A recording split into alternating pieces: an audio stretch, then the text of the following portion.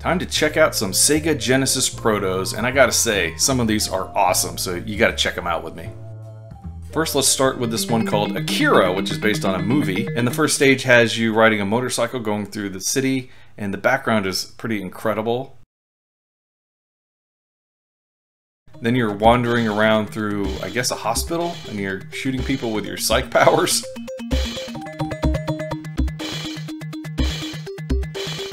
And then you go down into the sewer. This is a pretty good one too.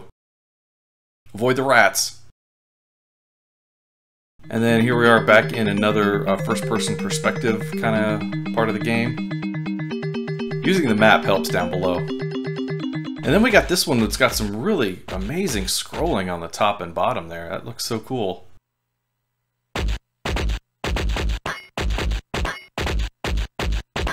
And the voice is really good too when these guys die. And then this one didn't quite work. I can shoot one thing and blast those guys, but then when I try to blast the other guys, it doesn't do anything. And then this is the final stage where I guess you just stare down your enemy and wait for him to leave because nothing happened on the screen at all.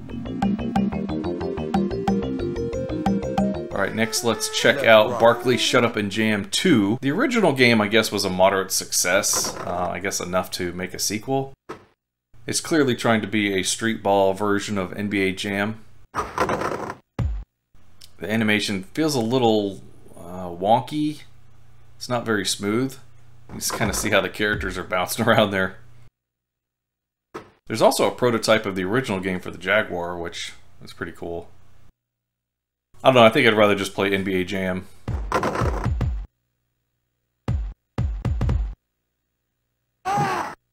The next game is called Beast Ball, which on the Jaguar it's called Brutal Sports Football, and I think on the Amiga it's Brutal Sports Football too, but yeah, this game is really good, I like it. It is a little bit slow, especially in comparison to the Jaguar version, and it's not quite as colorful. But it's still pretty fun. I like how the ground gets all torn up, just like in the Jag version. Alright, this one's called the Berenstain Bears Camping Adventure. And it seems like a little fun platformer game. I don't know the names of the characters, but I think... Isn't her name Sister? This is kind of a neat mechanic, jumping on the boulders and going up high on the platforms like that. This is supposed to be a nice little stroll through the woods, but I'm getting attacked by animals and everything everywhere.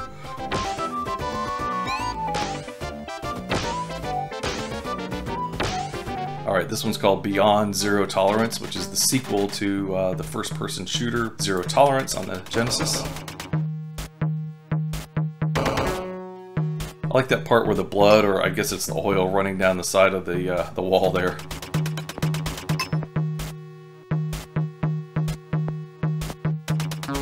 It's kind of a neat little game, but I don't like that it's restricted to a really small window, but that's just a limitation of the Genesis powers. Alright, this one is called Chaos Engine 2 by the Bitmap Brothers.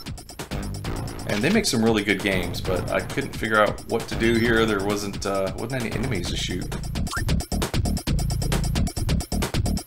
And I'm just wandering around. Plus, I don't like that it's split screen like this. I don't think I chose two-player, but that's how it goes. Alright, this one's called Command & Conquer. It's a pretty well-known computer game. As you can see, there's really not a whole lot going on here. I can kind of scroll around the map and stuff, but that's about it. Now here's Congo. Now I did the Super Nintendo version of Congo, which was, I thought, kind of neat. I like the water effects. This one's got some pretty nice water effects too, but they don't kind of warp like they do on the Super Nintendo version. This one was missing the shooting part at the beginning with the gorillas. I guess they thought that shooting gorillas is probably not that good of an idea. But the animation of the boat's pretty good anyway. Oh, I got hit by a boulder. Alright, this one's called Denny Sullivan's Indie Heat. And it kind of reminded me of Super Sprint for arcades. It's kind of a well-known Atari game. That first stage is kind of boring looking, but this one looks really neat. Unfortunately, it kind of cuts off at the top, so I couldn't really see what I was doing there, going around that corner. I don't know if that's a limitation of the ROM or something else. Alright, this one's called Davis Cup Tennis. It has some really nice voices, at least. 15 block. But, it's definitely no Virtua Tennis. Yeah, I suck. Alright, and then this is me trying to serve, which clearly I can't even seem to hit the ball. Oh, there we go. And it hit the net. I could never get one in. I tried for like 5 minutes. I could never get one in. Alright, here's Dragon's Lair, which actually is pretty dang good. Way better than the Nintendo version, that's for sure. You're just kind of going around the outside part of the castle, killing snakes, and there's a dragon. I thought this was pretty funny. You got a little Dirk the Daring guy with feet walking around. And make sure you get the knife. The voices are pretty good. And this one's called Dino Blaze, which totally surprised me with this Terminator music playing in the background. Terminator. But apparently it's a like alligator or something on roller skates and using a hockey stick. I'm not sure what's going on here. And now I've got these hockey ninjas attacking me. That's actually not a bad idea for a game, hockey ninjas. The graphics are kind of bland on this one, though. Alright, here's Fido Dido.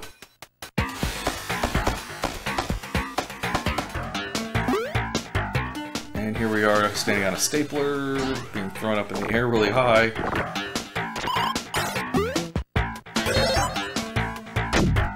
This looks like it could have been a nice little platform game. Oh, I can't fall down there. There's like a helicopter blade or something. I guess we wouldn't want our main character chopped up into little bits. Alright, here's one called Flashpoint, which I thought was going to be a shooter game, but clearly it's some kind of a Tetris derivative. And after a little bit, I figured out what you're supposed to do is just get rid of those two flashing blocks. And once you do that, you can move on to the next stage. And then the whole thing just like explodes. So the next stage, that's all I did is just worry about trying to get that one flashing square. And boom, there we go. I could see where this would be addictive, but it obviously feels like a Tetris ripoff. I think they might get sued. Alright, this one's called Frog Dude, and it's a very colorful platformer. Collecting apples, I guess, there. Because, you know, frogs love apples. And every so often, my character would turn into a frog. I think I'm hitting one of the buttons. Yeah, like right there. I'm hitting the button, and he kind of turns into a frog, but nothing else seems to happen. Alright, here's one called It Came from the Desert. I had high hopes for this game, but I couldn't even get past this first stage here, where I guess the ants are coming at me from underground. I barely squeaked through that part, but if you touch any of those spots where they've already gone underground, then you die. Here we go, Itchy and Scratchy the game. Fight, fight, fight, fight, fight, fight. The Itchy and Scratchy game. This definitely reminds me of something out of the Flintstones. In fact, the music kind of sounds like the Flintstones.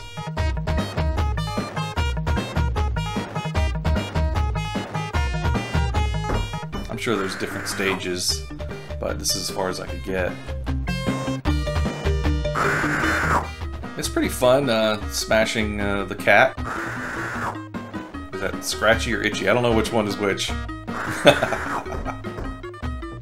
Alright, here's one called Jelly Boy, which, I don't know, it kind of reminded me of A Boy and His Blob in a way.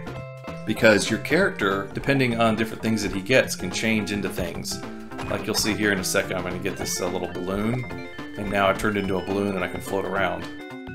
But only for a few seconds, which, I don't know, it'd be better if it lasted as long as you wanted it to. And now I'm a hammer. I'm smashing blocks here. That looks slightly awkward.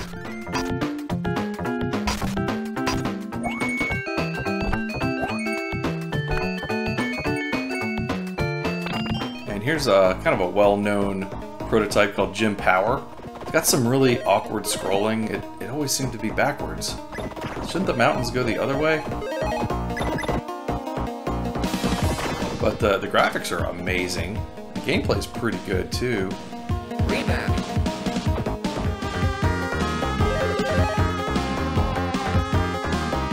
Except for the scrolling, I'm kind of sad this game didn't come out.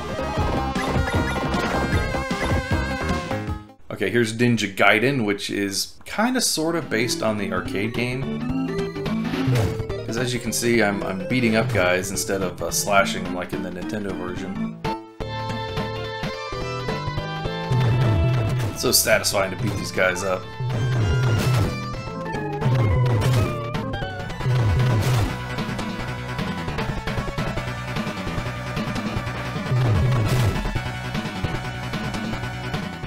The backgrounds are a little bit dull, but you know, they could have made them a bit better over time. Here's one called Nuclear Rush, and this seemed to be some kind of a VR game because it would say at the beginning, you know, no VR helmet detected. Kind of reminds me of Air Cars for the Jaguar. You're kind of, you know, flying around and just shooting bad guys. This was kind of fun, actually. I like this one. Music stutters just a little bit.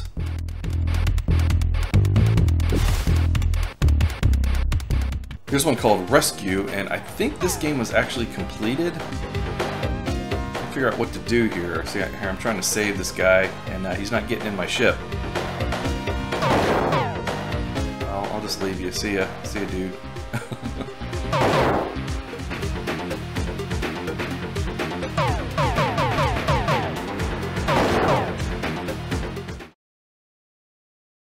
And here's Road Riot 4-wheel drive, which is based on the Atari arcade game. It's a little bit slow, the animation is kind of choppy.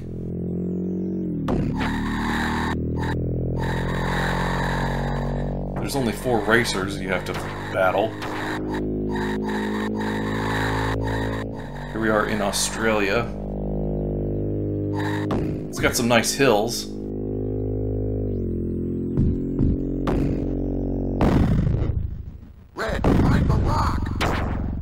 Alright, here's one called Robot Wreckage.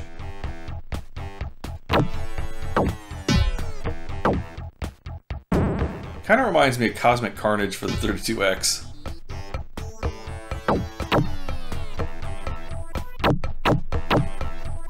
This one's not too bad. I can see where it could have been a fun game.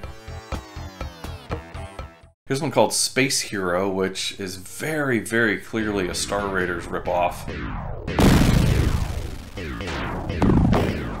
You travel from sector to sector and defend your bases.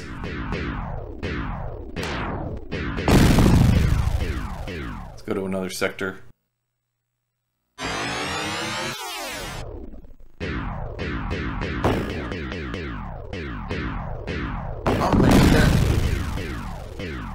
This is kind of a fun game. It's too bad they didn't finish it. Alright, here's a big one. Star Wars by JVC, I think it was. Of course, there was a Super Nintendo version of this game. I don't like that Luke's lightsaber is white here. This would have been like racing through Tatooine on the land speeder.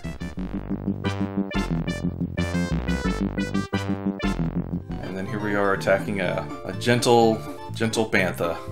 I don't know why we're trying to kill a bantha here, but that's just what's in the game. And here we are in the cantina. I kept looking for Han Solo in the background there, but I didn't see him. And here we are on the Death Star. This would be the hangar bay. And there's a TIE fighter. Alright, here's Swamp Thing, which I love the movie Swamp Thing, but I don't know, this game just doesn't quite just do it for me. I love the way this jumping thing is. Is it like a ska jump or something? I don't know. Jump, jump, man, jump.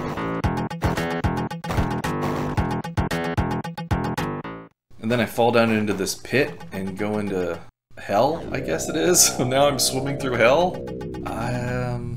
Is that part of the comic book? Because I surely don't remember it from the movie.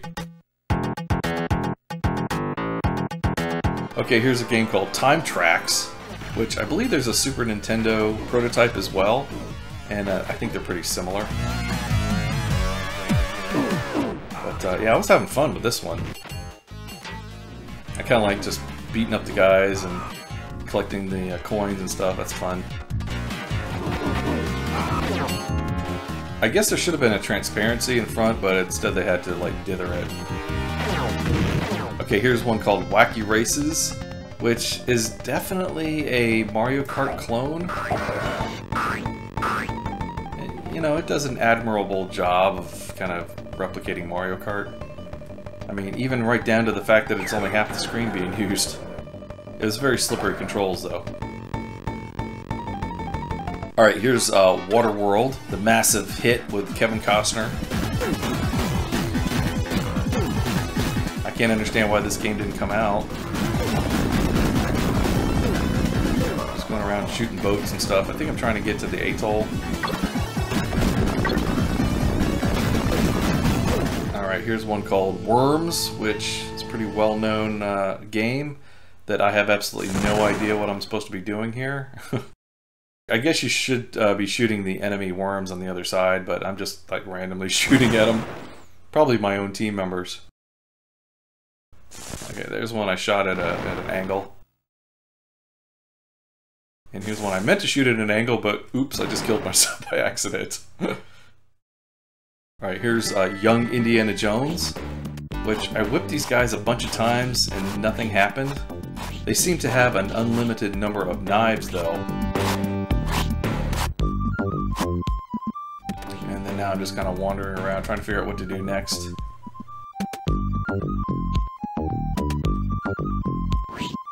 Okay, here's a game called Zombie High.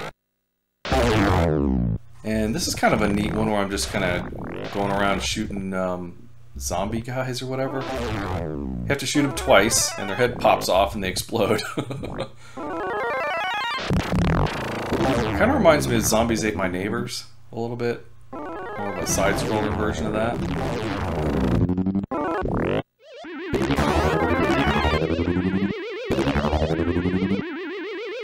Get out of the slime! Get out of the slime! Stop shooting me! Stop shooting me! Oh, I'm dead. Alright, well there you have it. There's some Sega Genesis prototype games. Some of them are pretty dang amazing if you ask me. If you have any Sega Genesis protos you think I should play, just let me know down in the comments. Anyway, thank you all for watching. I really appreciate it. Take care, and we'll see you again next time. Bye-bye, everybody.